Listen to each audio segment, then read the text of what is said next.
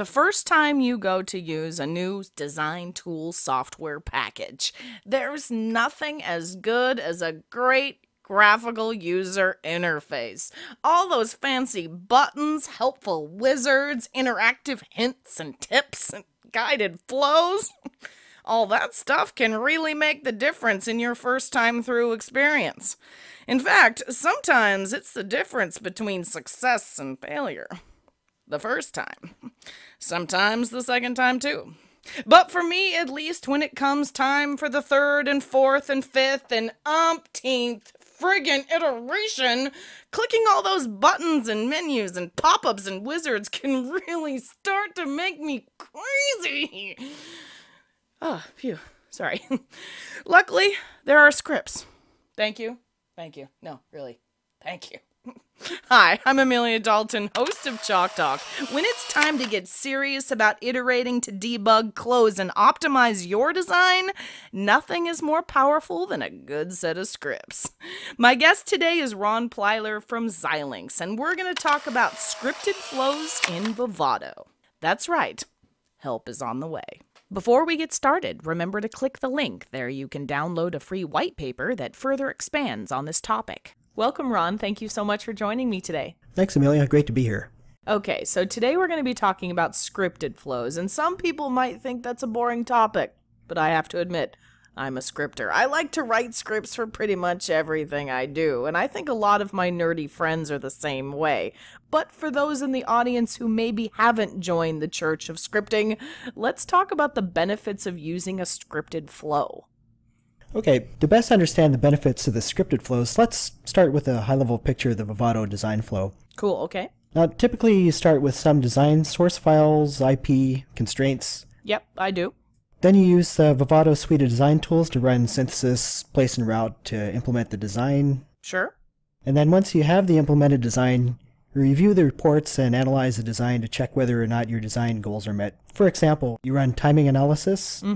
Maybe some power analysis. Yeah. And then bitstream generation, so you can actually take the device into the lab and test it and see how things are working. Cool, okay.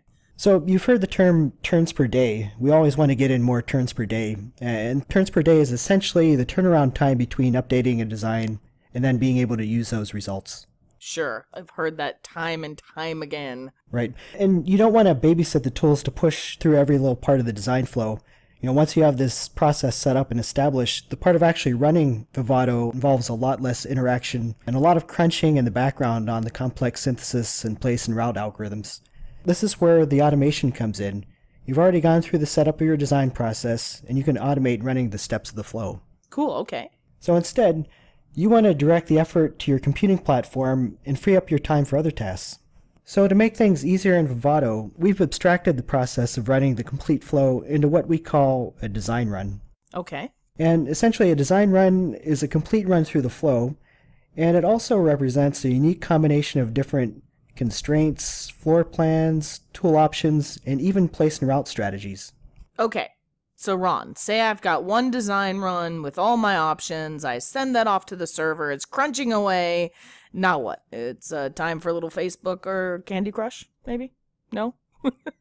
Well, that depends. Essentially, once you get one design run up and running, you can set up a bunch of other design runs to explore different solutions in parallel. Ah, okay. These would represent different combinations of options, constraints, strategies. And once you get that set up, you'll feel a lot better knowing that your expensive server farm is working almost as hard as you are. Wait a minute, Ron. I want my server farm to work harder than I am. Well, that's a good goal. But most importantly, you'll have more time to concentrate on more useful tasks and increase your number of turns per day. Perfect. Okay. What language do I use for my scripting? Well, in Vivado, the centerpiece of automating tasks is the tickle script.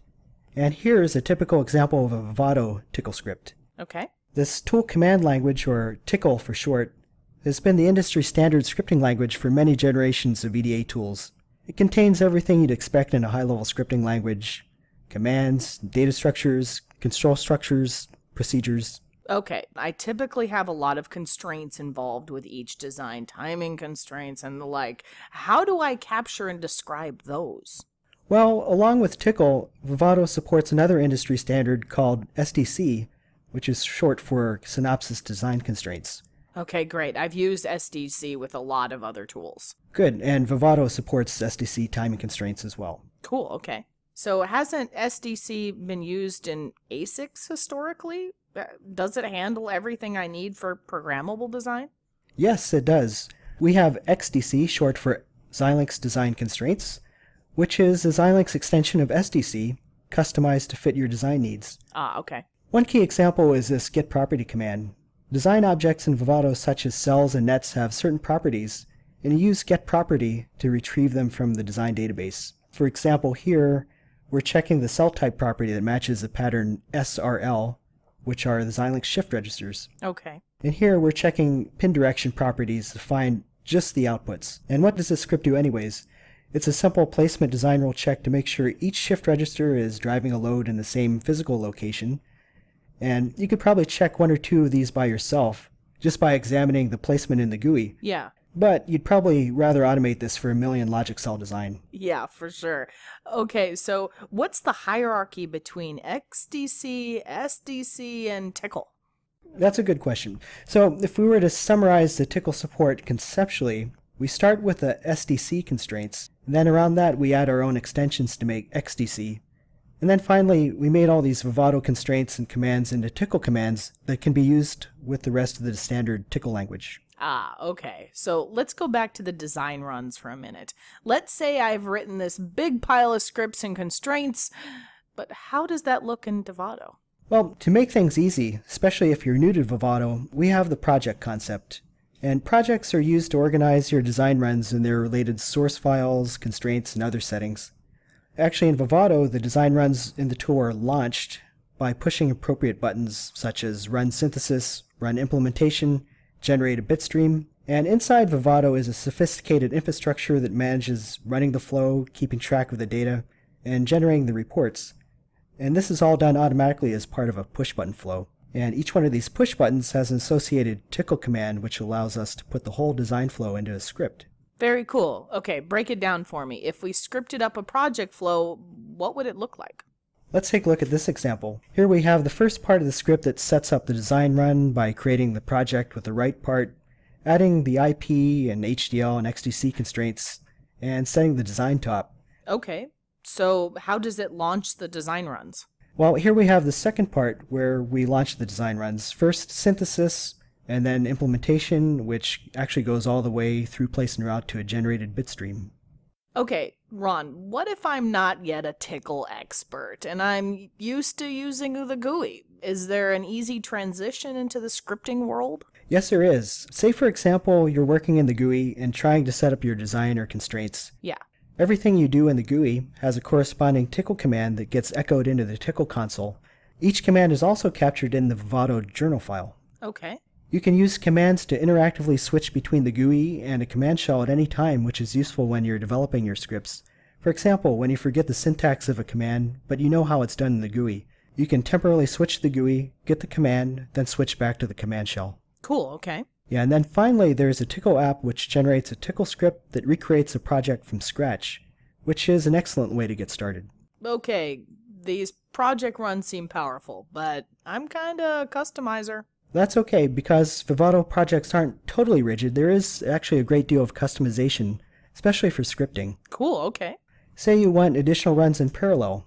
Well, it's simply just a matter of scripting them in. Here we're creating an additional run with a different performance, place, and route strategy. Okay. Then there are these things called Tickle hooks, which allow you to insert custom Tickle scripts at any stage of the design run. The script is run when Vivado gets to that particular point in the flow, and typically these hooks are used for intermediate analysis and reports and additional optimization steps. Gotcha, okay. And note the use of properties. The hook setting is actually a design run property. Properties show up pretty much everywhere in Vivado scripts. Okay. And finally, you can also check the status and results of design runs. Design run status and timing statistics such as the worst negative slack are actually design run properties. Figuring out whether or not the design is finished and meeting timing is just a matter of checking its properties. Huh, okay. So what if I don't want to be locked into this project architecture? Can I go rogue or am I locked into the project? You can go rogue. Once you are more familiar with Vivado, you might be more comfortable running without projects, and we call this the non-project mode. Okay. In non-project mode, the flow is similar, but there are no design runs and no project automation. Ah, okay. So although you lose the convenience of automation, you gain complete control over the flow. You also reduce some of the overhead that comes with projects by generating only the files that you need, which makes non-project mode a good fit for revision control. Sure. Besides your source files, you only need to check in those output files you care about, such as the final place and route results. With projects, many output files are generated unconditionally, making it a little hard to figure out how to keep these under revision control. Sure. So how is that different from project mode? Well, comparing the basic design flow between projects and non-projects, they're actually very similar. The big difference is that with non-projects, you're using the low-level commands that are actually underneath the launch runs command, such as synth design for synthesis and route design for routing. Besides that, you need to save your own progress and generate your own reports. That makes sense. Can you show me what the script looks like for one of these? Sure, let's take a look at an example. Similar to the project mode, you read in the IPs, HDL sources, and XDC constraints, and then you use the synth design command to synthesize the design for the target part. Okay. And note this command, write checkpoint. This command is used to save progress as a checkpoint file. And checkpoints are design snapshots that contain everything about the design, the netlist, constraints, all the physical data that reflect the current design state. Okay. And remember how we said you need to keep track of your progress if you're running without projects. Right. Say, for example, you make a mistake late in the flow, you're missing a placement constraint, and you need to rerun. Instead of rerunning synthesis from scratch, you can use open checkpoint to load this checkpoint called synth.dcp. Okay. Then the design will be restored to its post-synthesis state, and from there you can continue with the rest of the flow. Okay. We don't quite have time for an example, but if you're asking yourself if you can use Vivado within makefiles, the answer is yes. You use intermediate checkpoints for the various makefile targets. Very cool. Okay. Now, the equivalent of implementation involves quite a few steps. First, there's op design, which optimizes the design, and then place design for placement, and then finally route design for the routing. Makes sense. Depending on your needs, you might want to save checkpoints after placement and after routing, and save some reports for utilization, maybe timing, and write out a bit stream for programming the device. There is more scripting involved without projects, but you have complete control over what files are generated and when they get generated. Okay, Ron, let's wrap up this bad boy. Break down the main points for me, if you wouldn't mind. Okay, automating Vivado using Tickle scripts helps get you more turns per day. Great. You can script with projects for more automatic management, or without projects if you want more control. And what can you do with scripting? You can automate the whole flow, parts of the flow, or just repetitive tasks, especially ones that are tedious and error-prone. Okay. And finally, besides using examples, there are many easy ways to get started with scripts, such as using the GUI and capturing the Tickle commands it generates. Fantastic, Ron. I think I'm ready to write Tickle like it's going out of style. Where can I go for more information? There's lots more at Xilinx.com. You can view quick take videos, which are short video demos. We have design flows overview, using the project batch flow, using the non-project batch flow. These are all fundamental to getting started with scripting. Cool, okay. We also have some tutorials to go along with this, like the design flows overview, a lot of extensive documentation, the user guide for design flows overview, using Tickle scripting, and then finally we have this place called the Xilinx User Community Forums. Here's a place where you can interact with other users. You can share ideas and you can get answers to some common questions. Fantastic. Well, I think that's all I have time for. Thank you so much for joining me today, Ron. Okay, thanks again.